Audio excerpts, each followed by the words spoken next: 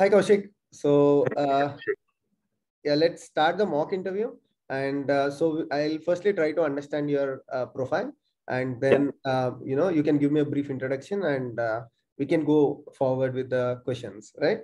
So, can you just brief me about your past experience and what is your comfort zone in DevOps and what are you doing day to day? yeah, Can you just give me an overview? yeah, definitely. So for the past, I've been working on DevOps and cloud technologies. So what I've been working is like working on cloud technologies like AWS and Azure, and also on DevOps as well. So for Git, I've been using for Jenkins for CI/CD and AWS code pipelines, and as well as Azure repos, Yeah. and also Azure DevOps for CI/CD management. And coming to containerization and orchestration, I've been using Docker and Kubernetes. Okay. So like this is my overview. Like this is like what I've been working on, and also like for configuration management, I've been using Ansible and as well as Terraform for deploying the infrastructure. So yeah. Awesome. So I'll try to keep this interview questions as simple as possible to understand your experience. The goal is Yeah. not to confuse, but to understand what is your work experience and how familiar are you with these tools, right? So Yeah. okay, as you told, I would firstly like to understand. Can you tell me what is Git? So Git is basically for source code management. So like you have some developers, and Yeah. like we need to develop an application. So what we do with Git is like you basically check in the code, and you have all the source code, and we need a distributed centralized version control system where we can actually track the code. So for that reason, we use Git flow. So for Git, we have like several hosting platforms, like say like Bitbucket. We have something like Azure Repos or Awesome. Code Commit or GitLab or GitHub. So we use them as a platform to actually commit the code, and like for a centralized system to track the changes.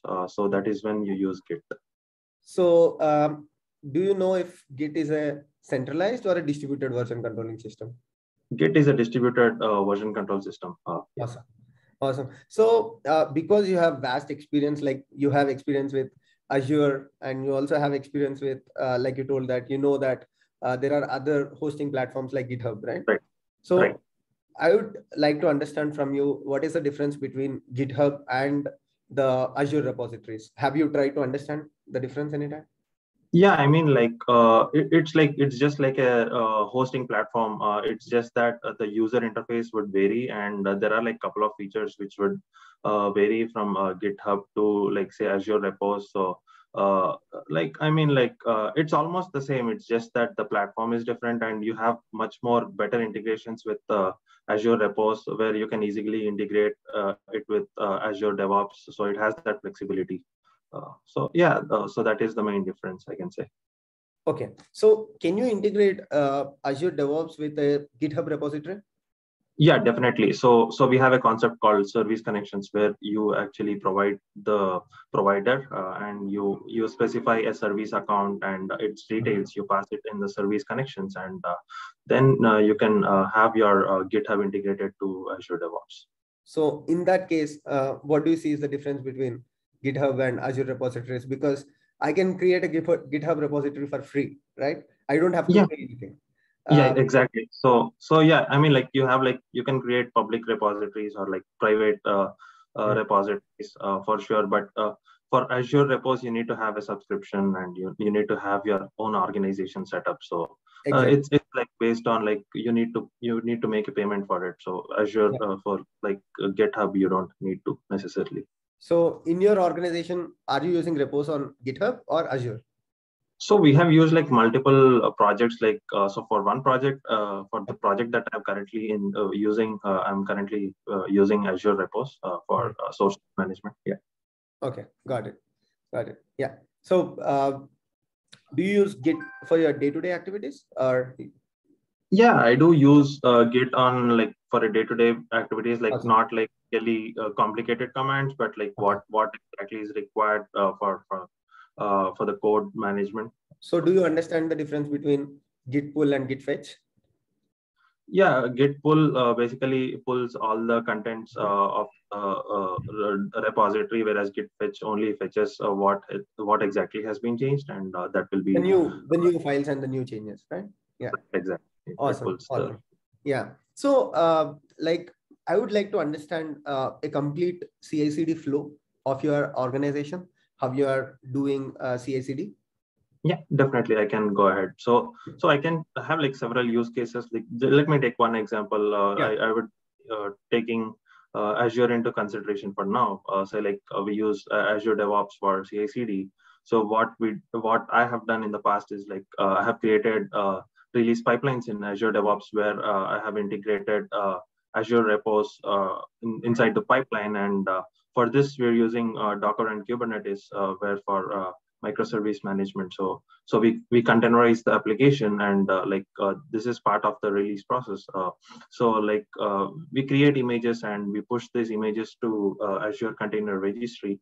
And once we have the images pushed to Azure Container Registry, we fetch the images as a part of CI/CD process, and then we use this Kubernetes concept to create a release pipeline, and we create a deployment manifest, and basically fetch the image from the registry, and So then how do we you deploy.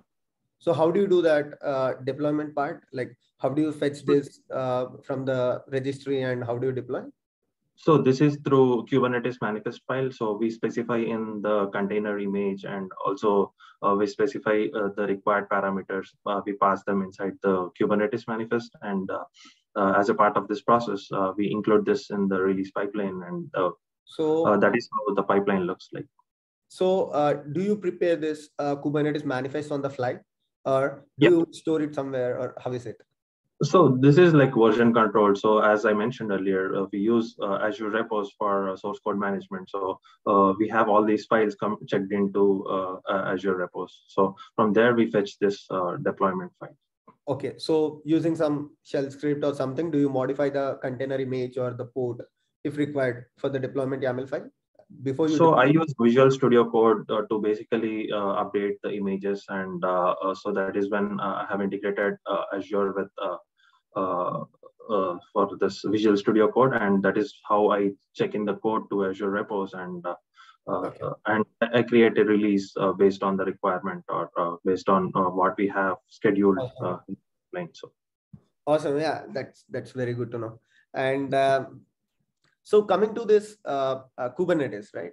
So how do you ensure that there is no downtime during your application deployment?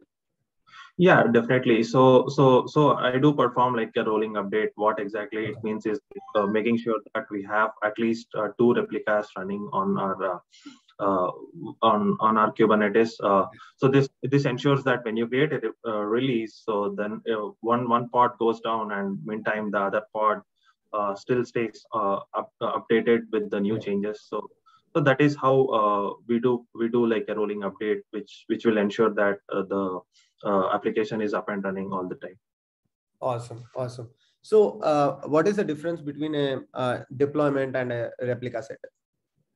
So replica set is deployment is where you specify the number of replicas, and replica set is kind of a different concept.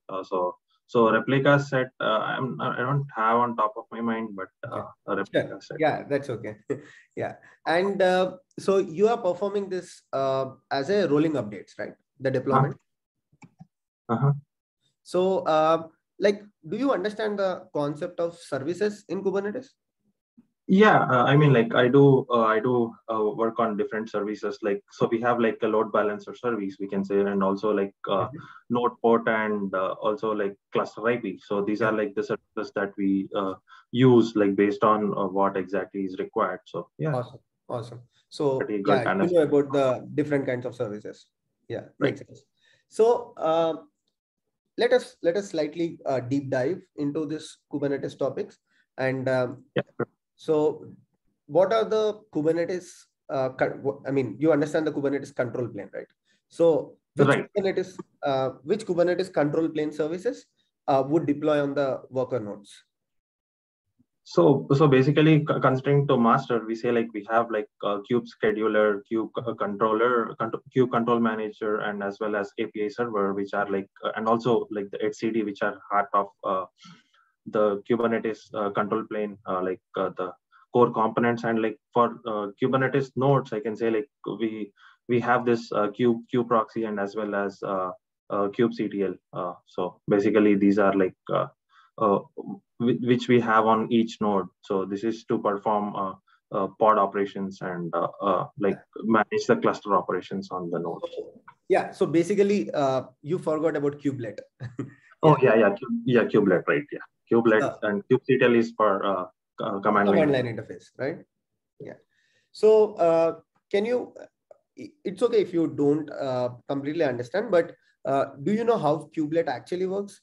Can you tell, like, if I'm creating a pod, let's assume that I give a request through command line, something like kubectl apply pod.yaml. Okay. So can you can you tell me in a brief, like, what actually happens? How is this request processed from your kubectl, from your command line to the deployment of the actual pod? Okay, so basically here the kube scheduler and kube controller comes into picture. So what kube scheduler does is like when we pass the requirements, it makes sure that it will have that required resources allocated onto a particular pod, which makes sure that it deploys the right number of replicas onto that particular pod. And inside the cluster, which is like kube controller, what it does is like it makes sure that it has the right number of so we have this concept called like desired state and the current state. So it makes sure that if for some reason the pod goes down, maybe some issues like we can say like crash loop back of state, and the pod goes down, and what it does is like it creates a new pod. That is when desired state, it looks for that state, and that is how the kube controller comes into picture. And kubelet kubectl is how we write in the commands. So just that to fetch the logs, it fetches the logs through this master node. So what it does is like we use kubectl, which queries the kube API server. So that is how the connection looks like. So from kubectl, it would actually go to the kube API server. Kube API server, yeah. Then and it goes to kube the API server. Yeah. So from the API server, it would go to the scheduler, and from scheduler, it goes to the kubelet, right? Kubelet, and from there, it also goes to etcd as well. Yeah.